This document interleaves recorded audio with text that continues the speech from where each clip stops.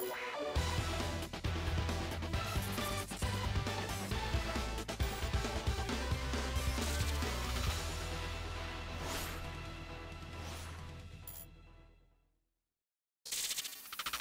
everyone, how are you doing? This is MD Tech here with another quick tutorial. Today I'm going to be showing you how to enable disk write protection in Windows. So while we are on a Windows 10 computer, this will apply for earlier versions of Windows as well.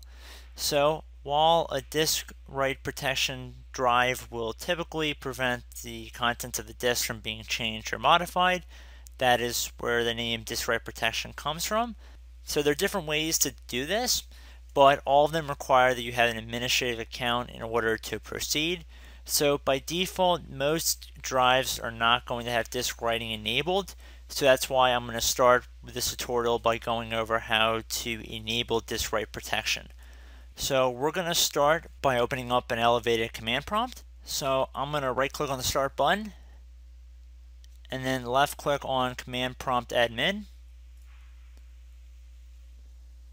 Receive a user account control pop-up, select yes. Now you want to type in diskpart, D-I-S-K-P-A-R-T,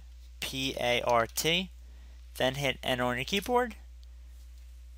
So now we've entered the diskpart utility, and we want to type in list space disk, so list disk, and then hit enter on your keyboard.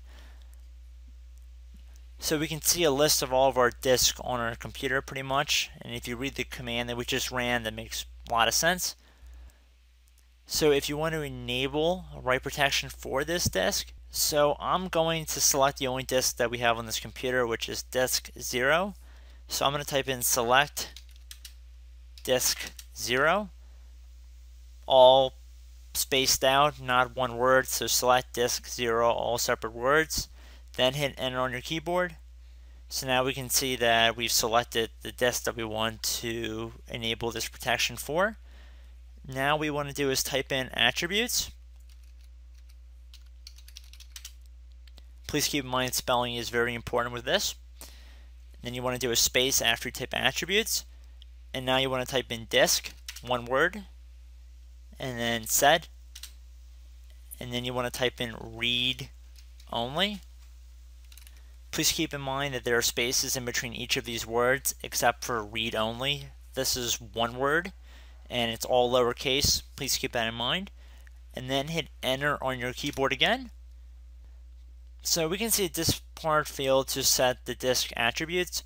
Please keep in mind that it happens in my case because I do not have multiple drives on this computer. And if I only have one main hard drive partition, obviously they cannot protect my only hard drive where it reads and writes everything. But if you have multiple secondary drives like USB flash drives or DVD players or DVDs or something like that, then just select that drive. Something that's very nice to keep in mind when determining what drive is the correct drive or right disk, it'll say size. So just keep in mind whatever the largest one is probably your computer's hard drive, and it will not let you do that to your primary hard drive. I mean, it makes sense if you think about it, so just keep that in mind. And I hope you guys enjoyed this brief tutorial, and I will catch you in the next video. Goodbye.